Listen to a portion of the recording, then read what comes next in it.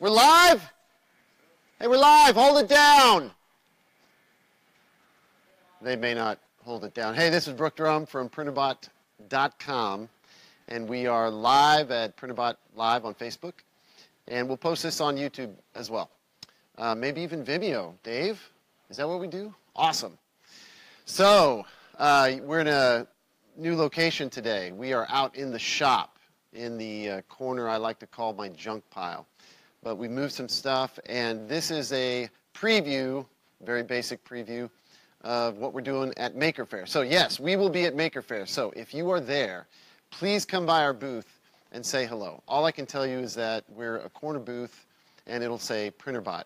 Can you see the Printrbot in the shot, Dave? Is the Printrbot in the shot? No, it's no big deal. Above me is the word Printrbot.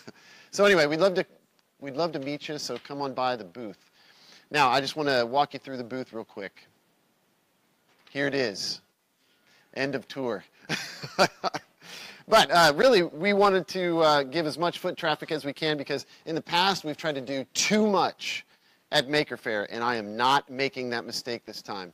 We have two things we want people to know about, and that, I'll start in price range, is the smalls. The smalls is $2.98. We've got upgrades and stuff. So feel free to spend as much money as you like, but we are going to sell the smalls. And we'll have pre-built smalls on show. No, we will not sell them unless you offer me a lot of money for them. And then we will. But these are just to show you that it does print and it does a good job. And so we want to show off the smalls. This is a kit, and you can see it's unfinished. So we're hoping people download all of the plans. They're all open sourced online on Fusion 360 is what we drew them with, and you can get those on A360. There's a link on our product page. People are asking, where do I get the files? Where do I get the files? Well, we did post, I say we, I'll give Dave all the credit. Was it you, Dave? Did you post these files? Thank you, Dave. We posted on Umagine. Anywhere else? Not yet. So they are on Umagine.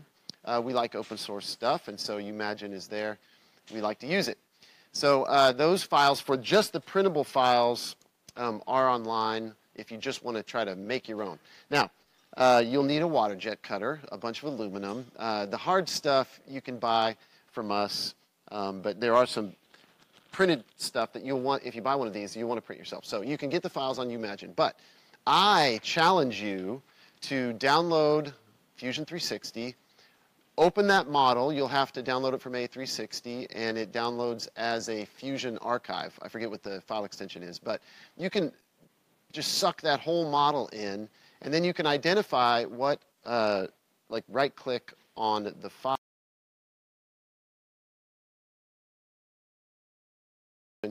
is that you can modify it, you can change it if you like, and so download Fusion 360 and do it the right way, all right? But anyway, so we have posted these files online, and we're showing them off at Maker Faire as a working unit. We will have some kits for sale. So, and I don't know, are we keeping the same price, Dave? Maybe not. Maybe not. Maybe you should come by and get a few bucks off. Not a lot of bucks, but a few bucks off the smalls kit. And it is small enough to walk away with. Check it out. So here is the smalls kit. Everything that you need right there to build your printer, 300 bucks. I wonder how much this weighs. Do we know? Okay, so this is 13 pounds of awesome in a plain brown wrapper. So we usually ship these via USPS, and that way the box is for free, and we can ship it through them to the US. So you can just order one online and it'll get to you, but it'll look a little different. This is for Maker Faire. Since we won't be shipping them USPS, we didn't want to put them in that box. So we'll have some of these. How many are we taking, Dave? Do you know? 30. We're only taking 30. So if you want one of these, come early and pick one up. And no, we will not hold it for you. If it's in our booth, I might sell it twice. So I don't want to do that. So come by, grab this, run it out to your car, whatever. Or come at the end of the day, if there's any left, and grab it yourself. So that's the smalls. So we'll have 30 of those. Awesome job, guys. Let me just pause for a moment to say happy anniversary to my wife. I've been gone for the last, 2 days, and we went to the U2 concert in the Bay Area. So I've been away, and all of my faithful workers have been here preparing for Maker Faire, so thank you to them. But thank you to my wife for 25 years of awesome. And it's not all awesome. Some of it's been very bad, but mostly due to me. But anyway, so I've been away, and now I'm back and ready to go to Maker Faire, and I can't wait to see you. So we're showing the smalls. That's one thing. And I know that in the past when we've been at Maker Faire, it's always, you know, when you buy something there, you got to lug it around. So we only wanted to take a couple of models. And the other thing that we've brought to show off and sell is a few of, I'm going to put this on the floor because I got to make room. We're going to have a few of our pros. Now, this comes in a box that looks like this, right here. And I think we're actually going to take some belt. I like to make, we're only going to have how many of these? Just a few. 5? Yep. We're going to have about 5 of these. And we'll fashion a totally ghetto handle for this. And you could walk around like a suitcase with this, but we'll have a few of these. It comes in 2 parts, and when you open this up, you have to put together a couple of wires, plug those in, and 4 screws, and you're good to go for this printer. So it is fairly portable. It is a bigger box, but we're not going to bring as many of those. So that's, okay. But anyway, so we'll have a few simple pros, we'll have some smalls, and we'll have us, me, Dave, and Jeremy. So I think the cool thing about Maker Faire is really the people. So if you didn't come ready to buy, that's totally all right. Come by and say hello. We'd love to meet you. We like to hear stories about the Printrbot. We don't like to answer customer support questions at all. I'm just kidding, but sometimes I had this one guy come, quick story, and he brought his kit, his Kickstarter kit to me. I think it was in London. Was it London? And Ian was there, so it has to be London. So anyway, he brought his kit, and he says, hey, could you help me put this together at the show? And like an idiot, I did. So I stood there for hours with him, and we put that thing together in between talking to people. Don't do that. Don't do that at all. But we just want to come and meet people. So if you're people, come on by. We'd love to meet you. So Maker Faire is pretty low-key for me when all we really want to do is meet people. We'd love to sell some bots, but do come by Maker Faire. So this is our booth. We kind of constructed it in a pretty raw fashion.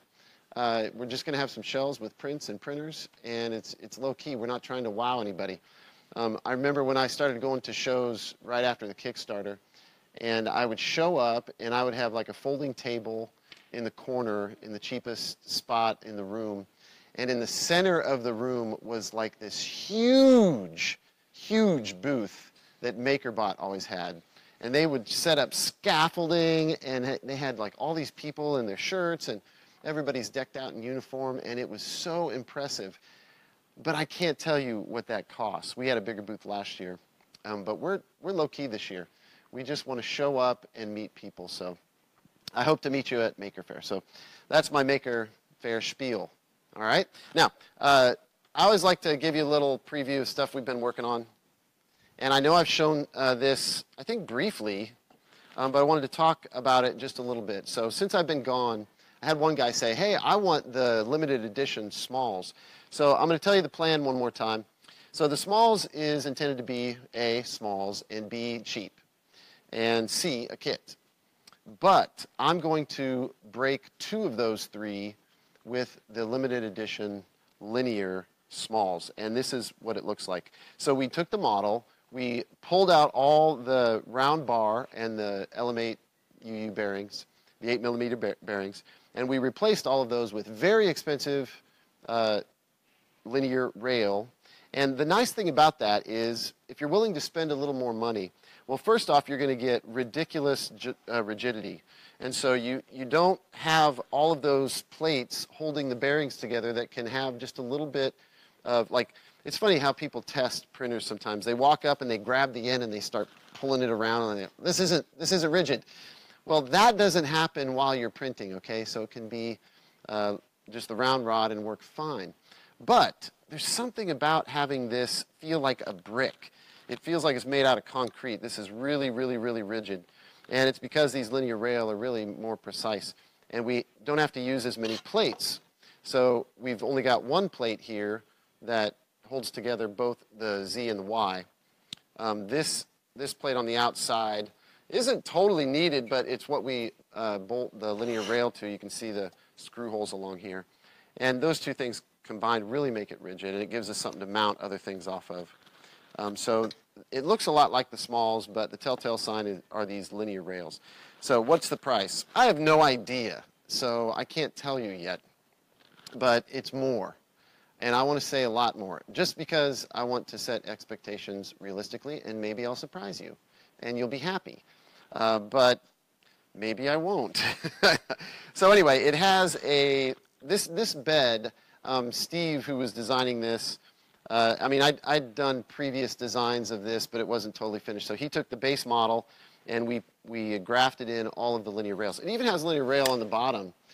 So it just is so much neater, so much more clean of a package. But we had all of this linear rail in pre-cut lengths, and it is going to cost me to cut these shorter. But the point of this printer is it's the one that I wanted, and I wanted it to be small enough to easily travel with. So while we could have made it really tall, it increases the price, and mainly I don't want to lug around a big printer. It's Smalls because it's small. So this is actually, man, I wish Steve was here. I think this one is either 5.5, I think it's 5.55, it might be 6.66, but I don't actually remember. But anyway, so it's a little bit different than the base Smalls. It's a little bigger. But it is, I know, no more than 6 on this axis. So anyway, obviously I'm thin on details. But the point is, it's more rigid. And one other thing is this, this block, which may end up being 2 blocks. I don't know if we've decided on that yet. But this is machined. So all of the blocks are machined. So it's kind of like the precision upgrade for the Smalls. You get all your parts that connect the mechanics of the movement done in machine parts. And so these are fewer parts, very rigid, awesome little printer. The idea is this. I'm only going to make a few of these. And they're going to be white powder coated. I'm hoping to put some accent panels on here for a little color snap, maybe in wood, maybe bamboo. I'm not sure yet. But it's going to look very, very nice. It'll have probably just a vinyl sticker, but it'll have a Printrbot logo on it, and I'm going to build them. So I'm not going to sell a bunch of these and expect to ship them right away. I'll probably only build a couple a week. And so if you're on order, the wait time might increase. But we'll try to get this live next week. We're too busy right now getting the truck loaded up and stuff. So this isn't going to happen this week, but next week we'll put this on sale, see if anybody wants it. If nothing else, I'll have a really nice printer, and you won't. So, well, okay, if you buy one of our other ones, they're nice too. But anyway, this is the one that I wanted, so it's the one I'm building as the limited edition. So that, I may even throw this in to show it off at the booth. Why not? It's pretty small. So anyway, that's that. Oh, there's the other one. Wonder if this is the one. Nope, there's another one. Man, those look nice. So that's the Smalls linear limited edition. All right, Dave. So I told him about Maker Faire, told him about the linear Smalls. What do you got? Limited edition Maker Faire, limited edition nice Smalls. Tell them about the bare bones Smalls. Okay, so you're going to have to fill me in. I said as I left, hey, we ought to do just the metal parts. There are people saying like, hey, I got parts. I mean, these are obviously, you guys are builders. If you're watching this channel, you're a total 3D printing nerd. And so if you're following this, you probably have built other printers. The Smalls will, for some, be just the 3rd or 4th or 7th or 12th printer. And you've got parts laying around, so you were like, well, you've made it easy with the printed parts, but what about just selling the ultimate bare bones kit that I just take the stuff that you build in metal with your water jet and the bender, you know, the, what's it called? The press brake. So do you have a price on that? So that's going to be $125. And let me say that it's not much more than the metal itself. What else is in that kit, Dave? Hardware, screws. So there's screws and, yeah, a few bolts and a couple of nuts. But some rubber feet. So it's the obscure stuff, like the Plastite screws. They're not hard to get, but when you buy them, you got to buy a whole bunch. So we have exactly the right hardware. For you to source that, you'd have to buy 100 of everything at least, and it would be more money for you. So we thought, well, let's throw in the hardware. So you'll get metal, hardware. Yeah, the green probe. Okay, the probe on the front here. This is, I chose to use this because A, I had a bunch laying around, and B, it mounts nice to a flat surface, so it's really the right one to use, and you don't have that double wrench thing happening to get it adjusted. So this is really nice. We'll throw that in. Anything else? That's pretty much it. You got no electronics, no extruder, no far ends, Okay. no motors. Right. So the idea is if you are a guy that has a pile of parts, you can pull from those, and then the things that you are missing, you can easily source, whether it's on our site, and I don't even know if all the parts are for sale. I mean, we could throw up bars and stuff, but yeah. As you guys, demand that I sell more stuff, but really, it's just like any product. It doesn't make any sense to make a kit, a bare bones kit, so cheap that if you just buy everything online at the lowest cost, it actually saves money. Well, that's going to be impossible with this kit anyway, really. But if you do have stuff laying around you've already invested in, we'd love to help you get to a full working kit. So that's our effort to do that. And the requests sometimes come fast and furious, and people are like, well, yeah, but I want a bare bones plus 3/5 motors and like 1/2 of an extruder. No, we got to keep it simple. So it's just going to be what I described and nothing more. That's one more option for the smalls. Again, we're really trying to make it easy without making it hard for us. Easy for you is good, but we like easy too. So anyway, that's our plans with the bare bones. No real questions. If you got a question, get it in now. It's, yeah, we're about 10 minutes short of our pre-allotted 30-minute time. So if you've got a question, fire it in. If not, I'll make up something. I'll be here waiting. Jan and Jab must have heard you say if you're a guy with a lot of printers. Hey, if you're a girl with a lot of printers, you're even cooler than the guys because, man, 90+% of our customers are guys. But boy, do I love to see the women represent, and the ladies and the girls. I've even met, there's this one girl, I forget his name. I think his name is Tim. His daughter was in grade school when she started with RepRap, and she's been recognized in the community, and she's going on to make 3D printing a part of her life. So I love it when any kid starts small, but it's sure encouraging to see more and more women get into become enthusiasts with 3D printing. So that's awesome. So no offense intended. Are spacers needed for the X-axis upgrade? Are spacers needed for the X-axis upgrade? On the smalls? I believe he's asking about the smalls. Let me see here. The X-axis upgrade, are spacers needed? No? So the X-axis upgrade is basically what amounts to a play bed with some new holes drilled in it. It uses the same bar ends, which space the, you've got a little room in here, and it all works with the same equipment. So at least the ball bearing or the linear bearings here, the round element you use, you print a new, I don't even know if it's new, it's the same one. You just will already have that. So I think everything is going to work just the same. It's basically a longer belt and the bed. I think it's the same screws too.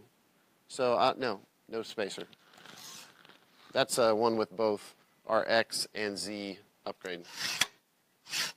Pretty cool. So no, but good question. All right, man. Well, we're going to see you at Maker Faire. Let's see. We will do another show next week. I'll be more prepared. But hey, it's been cool to show you around our booth. If you can't make it, that's what it is. Not a big deal.